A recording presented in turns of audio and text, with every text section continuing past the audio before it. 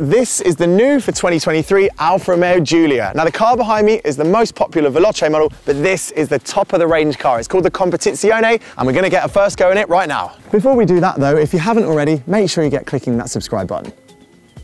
Now before we hit the road, I just wanted to show you the two main things that have changed on this car's exterior. There's basically the headlights and the tail lights at the rear. So now we've gone from having a single beam bulb with some other bits around it. Now we've got this three-part design which has come from the Tonale, and it looks lovely, doesn't it? It makes a pretty car even more beautiful. And at the rear, I think it's the same story. It just adds to that design. It really makes this car stand out as, dare I say it, by far the prettiest car in the class. And now in this Competizione range topper, it's not up there with the Quadrifoglio performance cars, but of the normal lot, this is the top car. It starts at over 52 grand, but you get a few extra features. You get tinted windows, for example, slightly uplifted interior, and this exclusive shade of moon grey paint, which has a satin finish. You can get other colors, but it looks really good in this, doesn't it? And of course, it also comes with a few driver-centric features, which should translate very nicely on the road. Let's find out. So it looks great on the outside, but, well, does it still drive great?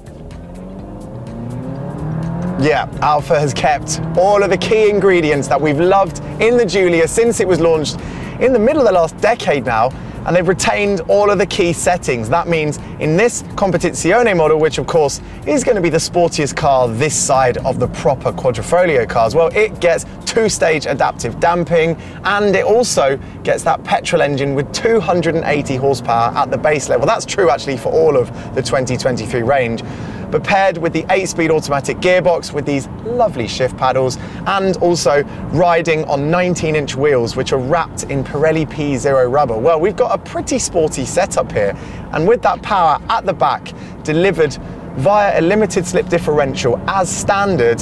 Oh, and I almost forgot, we still have that carbon fiber prop shaft in the middle. Well, yeah, this feels a lot more sporting and a lot more focused than your average mid-size saloon in this class. Oh, it does get up and go when you put your foot down. Yeah, that is quick actually. Not breakneck quick, but yeah, it shifts. Definitely feels like the sub 6 second 0 to 62 mile an hour car this is. Quick enough. And then that gearbox is very fast. It clicks when I upshift, and the engine is nice and smooth all the way up to the red line. If I just get around this roundabout here and I start to feel the balance of the car, oh, it's just lovely. Immediately, I feel the car just wants to turn in. It's really neutral when I turn the wheel. There's a tiny bit of body roll because, by the way, I'm still in normal mode. I'm in natural, not dynamic mode. So the damping is softer. But then if I just come off the accelerator, I feel the car start to tighten the line. It's so lovely. It feels like a proper sports car. Only really Alfa Romeo and Jaguar seem to get this really natural balance, this equal split between front and rear, so right. And in 2023, when this car is getting a bit long in the tooth, well, yeah, it still feels lovely. Let's click it into dynamic mode, because why not? And we're on a nice twisty road. Now the damping has stiffened up. The ride is really, really good on the softer setting. And it's still nice, even with the damping stiffened up. And let's put it onto some cat's eyes here. Yeah, it's really, really good. There's a little bit of fidgetiness over some surfaces, but it's not harsh or rough at all. They've done an excellent job. Well, they did an excellent job all those years ago. Through the bend here, so much grip, and just, it's the balance. Brilliant, brilliant car. And that's key in this car because, well, that's what its USP is, and that's what it remains to this day. Because if you jump into the new BMW 3 Series, for example, well, let's be frank, that thing's got a little bit more low down torque. I think with the hybrid systems now you get across many of this car's rivals, you're gonna have that elasticity from low roads, whereas this actually needs to be worked a bit harder. But that is actually what makes it so interesting. I think those of us who really like driving, you don't have to jump into a Quadrifoglio top model to get that traditional Alfa Romeo experience. This thing does offer all of those things. Turn it in, on the brakes, load it up. Oh, wow, this is fab. It's fab. It really is. It just has such a good front end. Loads of traction from the limited slip differential, and then the engine is lovely and smooth in its delivery. It just wants to rev out. It's not crazy, it doesn't thump you in the back, but it's just so nice. God, what a good car.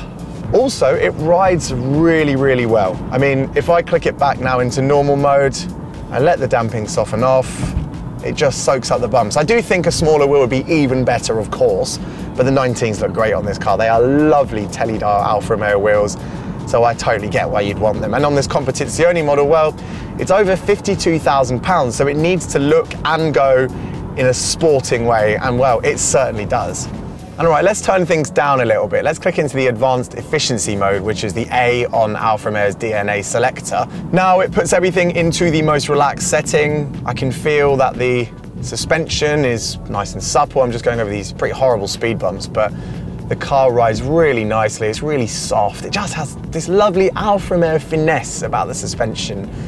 And I can see as well the engine, it's shifting up quite quickly through the revs. And while it's not the quickest thing at low revs, it actually still pulls plenty quick enough. And I can actually see now the engine will dip, and if I'm coasting, it will dip. It's dipping the clutch actually on the gearbox so that the revs just drop down to tick over. So I'm basically getting maximum efficiency when I'm rolling down a hill or rolling on a flat. Pretty standard stuff, but it still does it very well. But of course, this car is a little bit older than its rivals, so it's not all great news. It drives and steers and rides beautifully, like it always has. But there are a few things, namely in this interior, that do leave it looking and feeling a little bit behind in some areas. Now, we have got new software and new infotainment stuff in this car. I mean, the screen in the middle still isn't the most impressive, but it's got Apple CarPlay and Android Auto. It's quick to respond, very easy, sharp graphics, no complaints there. And we have a digital instrument cluster in front of me here, which you can customize with your views. And I've got it on the classic view, which I like very much. The steering wheel, the seating position, everything you touch and communicate with is really, really very nice.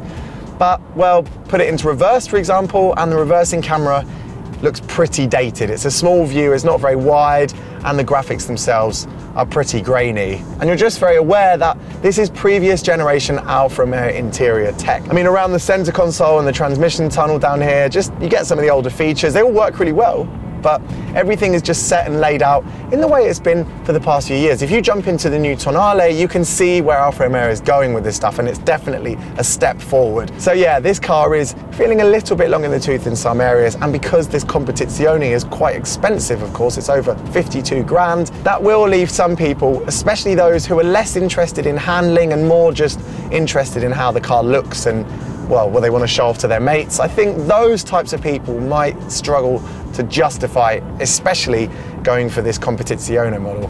But for those of us who enjoy driving, well, this is still easily my favorite car in the class.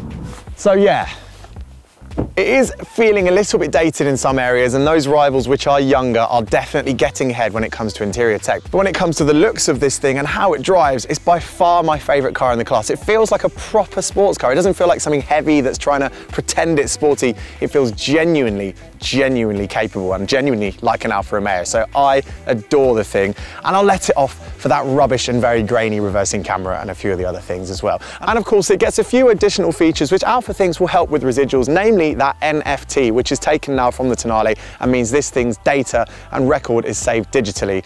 So yeah, there are a few things to tweak it and make it better, but overall, what matters most is it remains beautiful and wonderful to drive. But what do you think? Am I going crazy? Am I just too into the Alfa Romeo? And do you think maybe the newer BMW is the better car to go for? Let us know in the comments below. And of course, if you enjoyed the video, do click the thumbs up button and subscribe if you haven't already. See you soon.